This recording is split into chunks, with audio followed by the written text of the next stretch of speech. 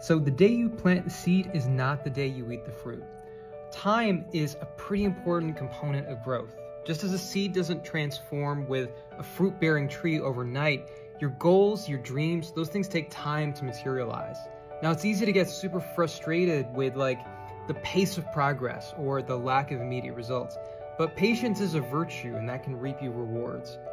Consistency is it's so important, plays a big role in the process, just as a seed requires regular watering and sunlight and care to flourish. Your goals demand consistent effort and dedication too. That daily grinds, things that go unnoticed a lot of the time, that's what makes the difference in the long term. Now, nature is the best teacher in understanding this concept. A farmer knows that after planting seeds, they can't rush the process. They have to wait for the seasons to change. Similarly, we have to learn to work with time and not against it.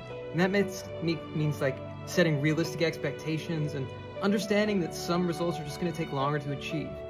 Every big accomplishment, it's a culmination of small incremental steps. And that's really the power of compound growth. Every small step might seem inconsequential at the time, but over weeks, months, and years, it can all add up to a pretty significant process. So remember, the day you plant the seed may not be the day that you eat the fruit, but without planting that seed, there's never going to be any fruit to enjoy. Appreciate the process, appreciate your path to success in your journey.